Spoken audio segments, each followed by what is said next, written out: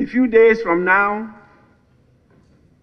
we'll be hosting the Minister of Finance to present the budget statement for the 2024 financial year. We are proposing that it be done on the 15th of November. Please kindly take note of the date. It's not the normal date. 15th of November. As our oversight responsibility requires, we will have to scrutinize the budget to ensure that it serves the needs of all Ghanaians.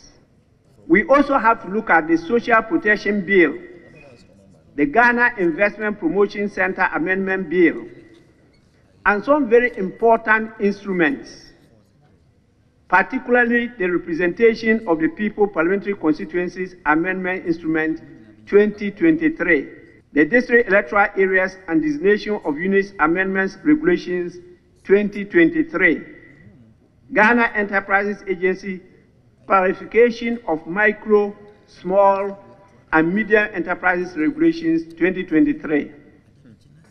We also have the tree crop regulations, and I'm told there's an important regulation on the health sector. The Chartered Institute of Human Resources Management, Ghana regulation, and then the long-awaited for companies regulations 2023.